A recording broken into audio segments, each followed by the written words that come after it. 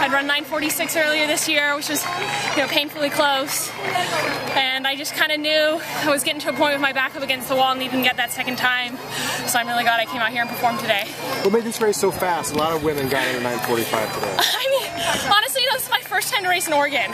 It's kind of unbelievable because, gosh, I'm 30 now, so I feel like everybody has raced at Hayward or Portland Track Festival at some time in their career. And, I did NCAAs in the U.S., but always managed to miss out on racing in Eugene. So I know part of it I'll say is it's just being in Oregon is special.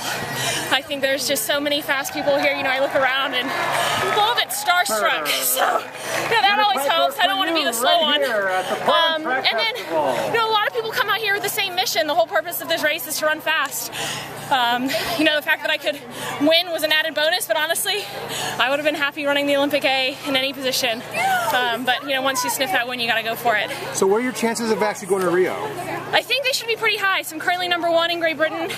I've got the 2 standards. Yeah. I can secure automatic selection on June 26th if I finish first or second at the trial. Okay. So that's the only box I have left to tick, which is kind of unbelievable to say. It just feels incredible. You've lost your Scottish accent. Yeah, I know. Unfortunately. There were bagpipes around. I know. Maybe that's why. Hey, where do you live now? I currently live in Austin, Texas. So my parents, we moved to America when I was 7. So I, peer pressure, lost that accent really quickly. Luckily, my parents still hold it. So whenever anybody questions my authenticity, I'm like, listen, my parents speak, I promise. Was Aisha just trying to pace you guys? Or? No, I actually have no idea. I had, messaged her just to make sure that she was racing tonight. And when I went to the front, I went ahead. I think it was Meg Rowland was the last woman I passed, and I looked up to try and find Aisha because I thought she'd be out there.